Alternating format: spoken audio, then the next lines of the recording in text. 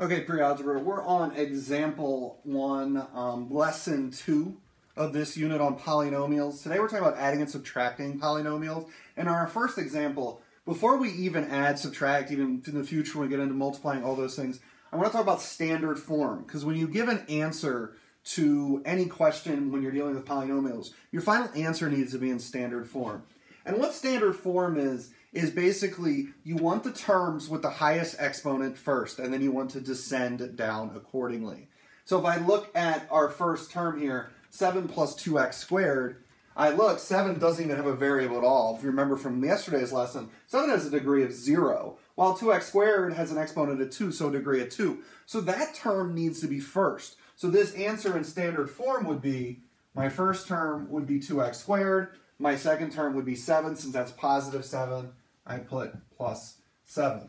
So we're not changing the value of this expression at all. All we're doing is just moving things around so that it is in standard form. Like if I look at my next one, I've got a 9, which is a degree of 0. I've got an x, which is a degree of 1, and then a negative 4x squared, which has a degree of 2.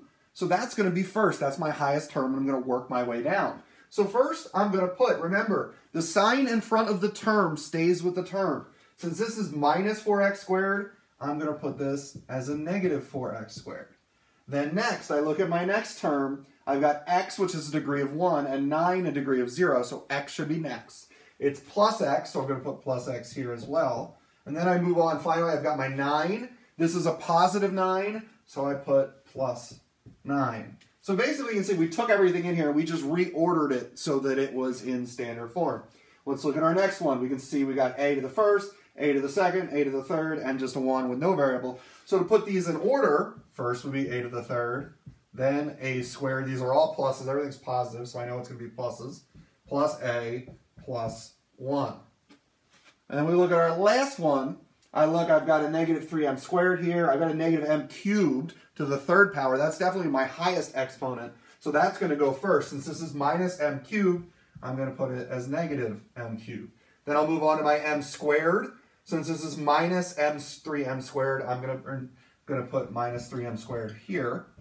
Then I've got an m. This is plus 2m, so plus 2m here. And then I've got my number finally. That's a positive 8. So I'm going to put plus 8. So that is standard form. All right, this was example 1. I got another example coming to you, so please check out that video as well.